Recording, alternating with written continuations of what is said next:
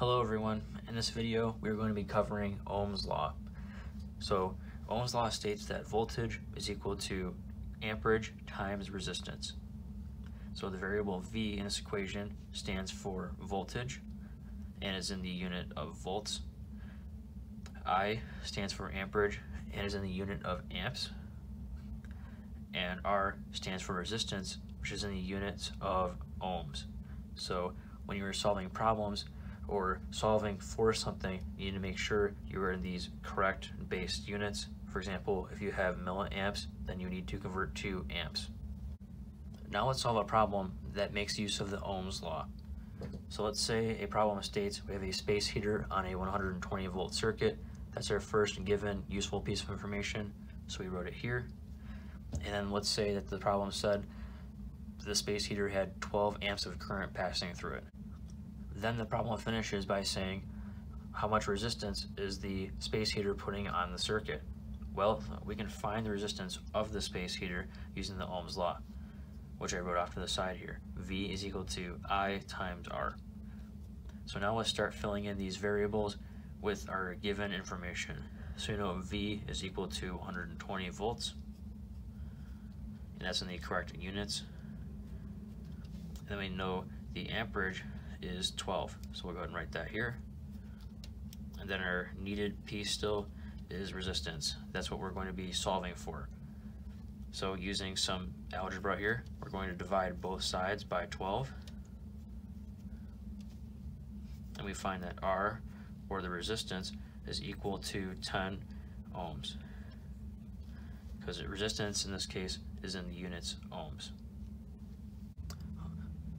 Let's say for our next problem we have an LED, and on the packaging it says it has a supply voltage rating of 3.2 volts. So we write that down as a given info. Then for amperage it says 50 milliamps pass through the LED at this voltage. So what is the internal resistance of this LED? We can find this using Ohm's law. V is equal to IR. But before we can start using this, we first must double check that all these units are in the correct form. And the amperage in this case is not, because it is in milliamps right now, and we must convert this into amps. So using a conversion factor, we just write 50 milliamp over 1 on this side. And then on this side, we know that 1 amp is equal to 1,000 milliamps. So in order to get these units to cancel, we write 1,000 milliamps in the denominator of a fraction, and then in the numerator we write 1 amp. And after we cancel these units, we are just left with amperage here, and then after doing some simplifying, we end up with 0.05 amps. So now we can input this known information into Ohm's law. So for voltage, we have 3.2 volts, and for amperage, we know that we have 0.05 amps, so we put in 0.05. And for resistance, that's what we're solving for. We don't know it yet, so we're just going to write R in here. Now we just divide both sides by 0.05 amps, indicated here and here, and then we find that the resistance is equal to 64 ohms. For our next problem, let's say we need to find the voltage across a resistor. So for our givens, the voltage we don't know, so we just write down a question mark because this is what we are solving for. For amperage, let's just say there are 10 amps passing through the resistor. And then we know that the resistor is a 5 ohm resistor. So using the Ohm's law, we can actually find the voltage across the resistor. So on the right here, we start by writing V is equal to IR, and then underneath it we write V is equal to, and we know I is equal to 10 amps, and then resistance in this case is equal to 5 ohms. So we put these values in these variables, and now we just simplify this equation. So we find that voltage is equal to 50 volts. And we're done. That's the voltage across the resistor. For our next example, let's say we have a light bulb with a known operating voltage of 120 volts and then we find that the bulb has a resistance of 240 ohms through it. And the problem says to predict how many amps will pass through the light bulb to later calculate how much power the bulb is actually rated for. Well, we can go ahead and start solving this by using the Ohm's law. This will actually be a two-part problem.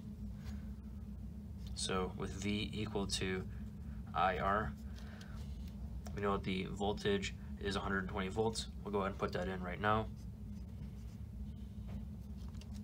And we don't know amperage, so we're just going to write that variable right now.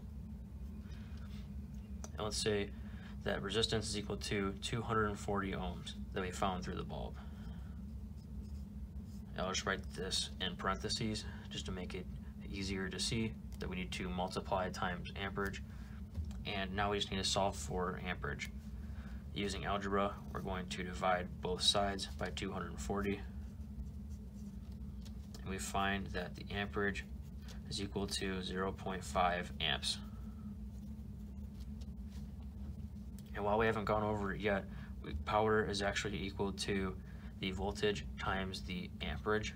So power equals volts times amps right here.